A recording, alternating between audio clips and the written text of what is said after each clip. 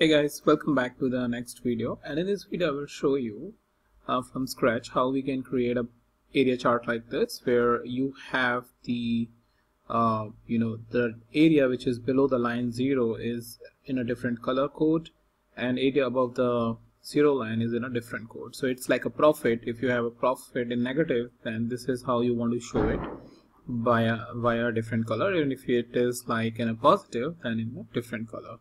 So what I'll do is I'll create a new sheet, and I will take order date over here in columns, and let me take on. I will limit this to maybe 2014 and 15. Okay, and then I will take profit over here, and this is how my profit looks like. If I change it to area, this is how my area looks like, and if I just try to put my profit over here on the color, this is how my color will going to look like. So it is not giving me the desired output.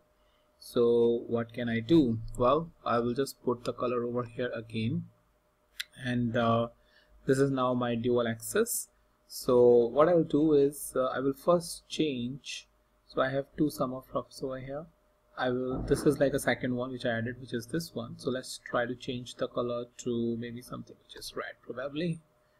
Okay, and right click, edit axis, fixed, and this is starting negative and stopping at 0.